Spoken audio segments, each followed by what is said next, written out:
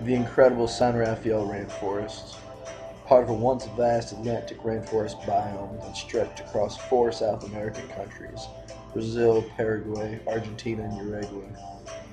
Overall, this biome supports some 20,000 plant species, of which 40% are found nowhere else on Earth.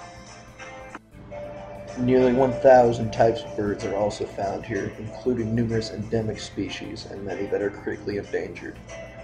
93% of this forest is already lost, and the remainder is under great pressure. The forests of San Rafael are now the world's most critically threatened biodiversity hotspots, mostly due in part to farming and the higher monetary value of the land for farms rather than forests. Just as the forests around Paraguay are being cut down for alternative, more profitable uses of their land, forests around the world are also having the same problem ending them. Before long, without some kind of intervention, problems will occur with our natural species and Earth itself. The main goals of this forest conservation project is to help improve the farming systems and efficiencies of community members so they do not have to rely on the deforestation. Given that these local communities' welfare is compromised of inherently low incomes, the incentive to clear additional forest is extremely strong, but people are slowly realizing that the forest will soon be gone if something is not done. Thankfully, though, our beautiful black-billed magpie, or Pica hudsonia, isn't affected much through this deforestation. The black-billed magpie, which we frequently see here in the Rocky Mountains and Steamboat Springs, is a bird of the crow family that inhabits the western half of North America. It's noted for its dome nests and being one of only 4 North American songbirds whose tail makes up more than half of its total body length. The adult black-billed magpie can grow up to 18 to 24 inches long and can weigh from 5 to 8 ounces.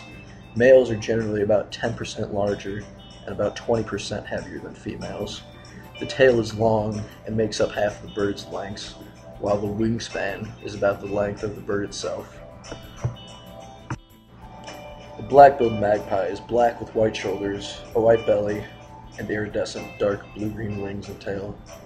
There are large white markings on the primaries, clearly visible in flight, while the feet and bill are completely black. These magpies range in the north from coastal Alaska, British Columbia, all the way down to the Rocky Mountains, south to Colorado, Wyoming, and Idaho. The range extends as far east as Minnesota and Iowa, but is thought to be limited through the high temperatures and humidity.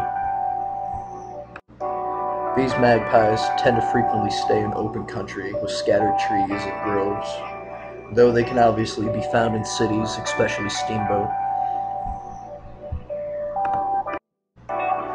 We can tell these magpies are very opportunistic omnivores, eating anything from the trash to our food on the table and seeds and insects on the ground. The chicks are fed almost exclusively animal matter from their parents. Oftentimes you'll see them foraging on the ground, usually walking and hopping, and scratching their feet to turn over ground litter.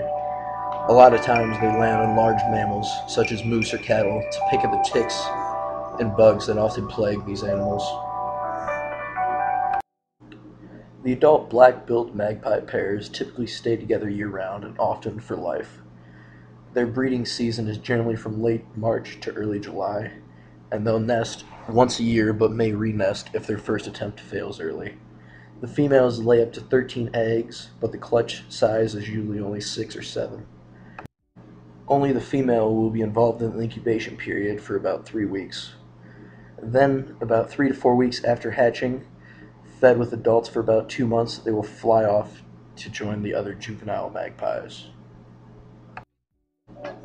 Black-billed magpies breed for the first time at the age of 1 to 2 years old, while the lifespan of the species in the wild is about 4 to 6 years. The lifespan of the species in captivity is about 10 to 12 years. Being very similar to the American crows, magpies tend to roost communally in wintertime.